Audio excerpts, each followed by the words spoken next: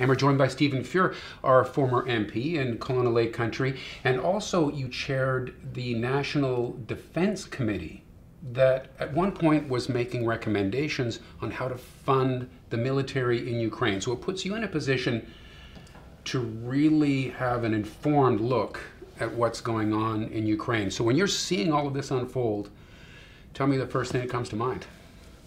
Well, it's incredibly tragic, and there's it's a global event, and there's some really nasty consequences going on for the people of Ukraine. To your earlier point in your intro, so I was the chair of the National Defense Committee in the 42nd Parliament, so 2015-16 to 2019. And at the end of 2017, we did go to Ukraine as part of a trip that we were doing overseas, studying NATO. Although Ukraine wasn't part of the NATO discussion, we were in the vicinity, and we saw value in going to Ukraine and helping bring the issue to the surface. Given, in 2017, 2018, they were still 4 years into a war that was being actively fought in eastern Ukraine with the Russians, right? So, we went to see what the Canadian troop contribution was, what Canada was doing for Ukraine, and it was doing a lot. And at the time, I think other than the US, Canada had the biggest footprint in Ukraine. And up till now, we spent pretty near $1 billion in supporting Ukraine. So we have done a lot for Ukraine. There's no question about it. If I was going to be critical of our support, one of our recommendations after we wrote a report up after our visit, there was 17 recommendations, was to provide Ukraine with defensive weapons, specifically anti-tank weapons. And that was, I think there was a caveat with that, but it was an all-party report. We all agreed, NDP, Conservatives and Liberals, amongst the other 17 things that we recommended. And that hadn't happened until very recently. And to be fair, they were asking for a lot of different countries to provide them with this type of weaponry, and nobody was doing it. So that doesn't excuse it. It is difficult to look back now and say that that was the right decision, because it's not. We should have been amping up defensive weaponry for Ukraine for years, and it just didn't happen. Okay, how would you say Canada has done since the inevitable invasion? I think they've done well, and I can say a couple things. I think, like I said, we've contributed about $1 billion to date from 2014 after Crimea and the Donbass was annexed or taken by the Russians. And as of recently, we are sending defensive weapons to Ukraine in a pretty big way. There's some numbers out this morning, which is some pretty big numbers on there and stuff that they actually need. We sanctioned the Russian energy sector, which is a big controversial discussion right now.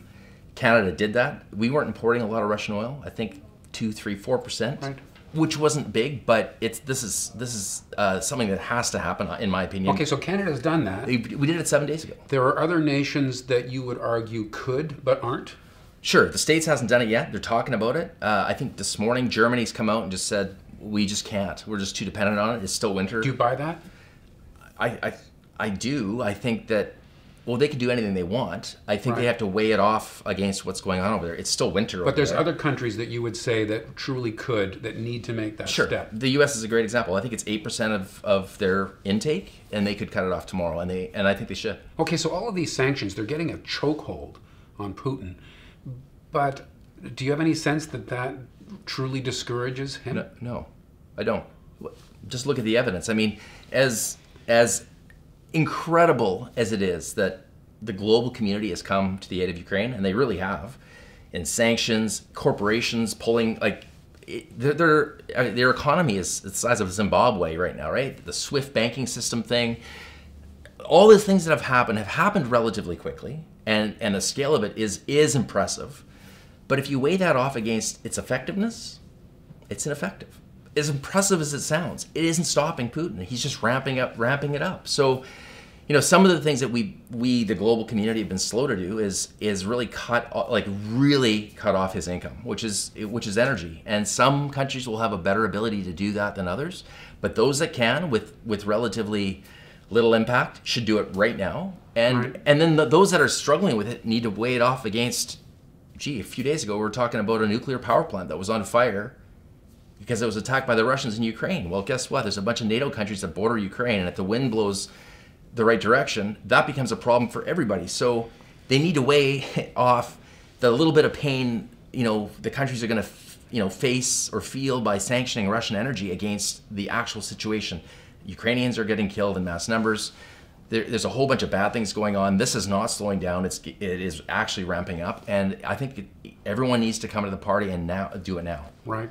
And I guess eventually that puts the squeeze on the people in Russia, which is unfortunate. But from our earlier conversation, it sounds to me that in your view, the only viable end game here is for things within Russia to end Putin's reign of terror. It seems like the highest probability that everyone's staring at right now. Some kind of a coup or an uprising within Russia. Despite some sort of surprise that no one sees, is some sort of coup. And there was a coup attempt in 1991, so it's a possibility. Or a civilian uprising to the scale that's just uncontrollable. Like, I'm talking millions of people in the streets. And there's a number of ways to motivate that. It's becoming progressively more difficult because Putin's just shut off all the incoming media. Right. So the only thing... It's a total media blackout. Plus, we were discussing this earlier, he still enjoys a pretty large amount of support. In his own borders, because, again, the people have just been fed this narrative for so long, and now they've shut off all the incoming stuff. Like, all the social media has been shut down. All the independent media has been shut off with threats of 15-year prison sentences. People that go out on the streets to protest are getting scooped up and put in jail temporarily and threatened. I mean, he's actually got a pretty big problem internally, and that problem needs to get a lot bigger to motivate someone to take him out of decision making. Because, and the scary thing is, and we've talked about this too, is that over the past several days, he's really taken away from himself, Putin, any kind of off-ramp that he could have had. He's a war criminal now, right? I heard you speaking on another media outlet, and you were talking about trying to preserve some sort of off-ramp so he could save a bit of face and just peel off from this. But we're past that now, and it seems like we're dug in. This could take a long time. It could take a long time. I think the economic sanctions, the maximum that we can put on Russia needs to happen like right now, and that's essentially their energy sector. I think that we need to be, i.e. the allies need to be talking to China for a couple of reasons. One, they're a global power. They seem to be sitting on the fence. They're not in the Russia camp, but I mean they abstained from the UN vote on condemning this Russian aggression in Ukraine. They abstain there. They're kind of, if you listen to what's coming out of China, they're kind of trying not to take a position. But if we start pulling, like, corporations, it's happening now, and we sanction the energy sector, there's going to be a vacuum there. We don't want China to go in there and try and satisfy that vacuum, right? Right. So getting China on board and sanctioning their energy sector, and continuing to try and get reality using technology into Russia to educate the reasonable what the heck's going on outside their borders. There's one bit of ground I want to cover for sure, because we hear the Ukraine saying repeatedly, declare the no-fly zone. And, I think everybody wants to say yes to whatever the Ukraine is asking for. They're saying, we want the no-fly zone, but the answer has been no. Explain why that's not considered a possibility for NATO. Yeah, sure. I mean, I think NATO is looking at it as a risk-reward situation. I mean, I could probably argue at some point there might have been an opportunity to do that. I think that possibility's come and gone. Maybe before the conflict even started, so it would look like a defensive move? Perhaps.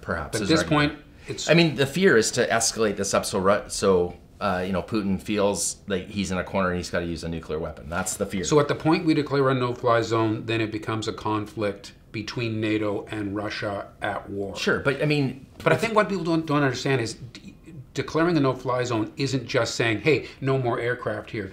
There's action that has to be taken to secure the no-fly zone. It's a complicated military thing. Could NATO do it? They could. Again, they're weighing. Would it mean they'd have to bomb some of the anti-aircraft capability of Russia?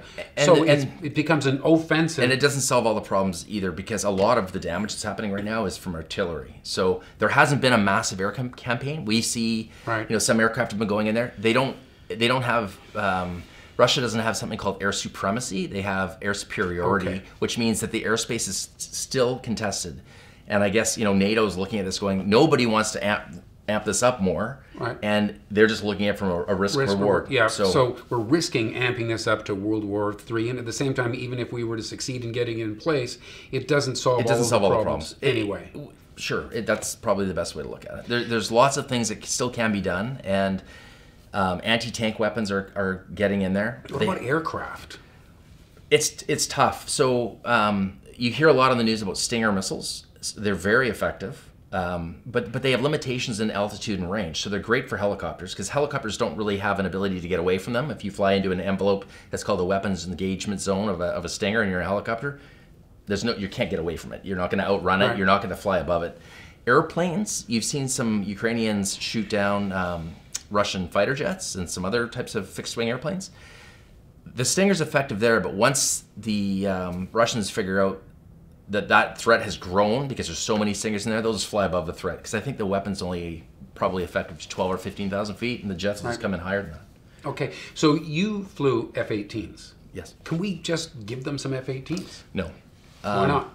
Because unlike a car, there's You can't just get behind the... No, you've got to be trained on the airplane. So there's a lot of talk right now about Poland, who flies both F-16s and MiG-29s, are phasing out their MiG-29s, and they're buying F-35s, and they're going to fly F-35s and F-16s. Bottom line is they have an inventory of MiG-29s. They're willing, or want to, or talking about, I should say, giving the Ukrainians the MiG-29s because they could literally just get in them and fly them because they're trained on them. They know how they work. And there's some talk about that happening. And I think they should pursue that. The reality is, though, is that unlike a helicopter that can take off and land anywhere and is relatively easy to support, these fighter airplanes are not easy to support. They need a certain amount of runway, big infrastructure. And once, if this was to occur and Russia was feeling a threat from these MiG-29s, they just take out the airports. They would take out the airports right away. Right away. And the reason they probably haven't already is because their plan was to come in and take Ukraine and then use the airports that were there to bring in their own stuff.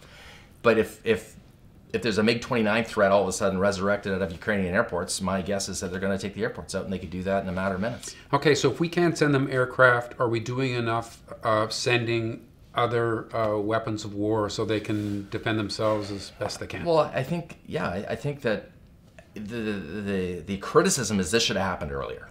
There's no question about it. No one can look at this and say that we being the allies, everyone that's supporting Ukraine, shouldn't have done this months or even years ago. Okay, but that's a mistake that's been made.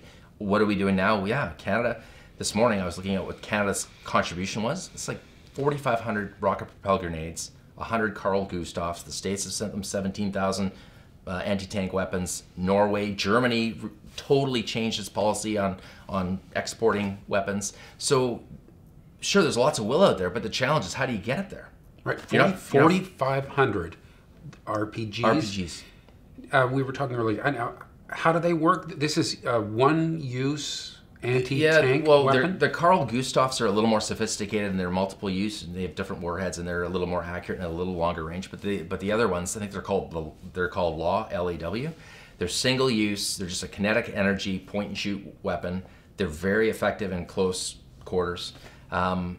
And they will add value, there's no question. And they don't require a ton of training. I mean, they're maybe not as accurate because they don't have optical sighting and all this kind of stuff, but guess what? You don't need a ton of training, and they do work. So it's a big contribution. And so this stuff's getting in there, but how do you get it there, right? It's not happening quick enough.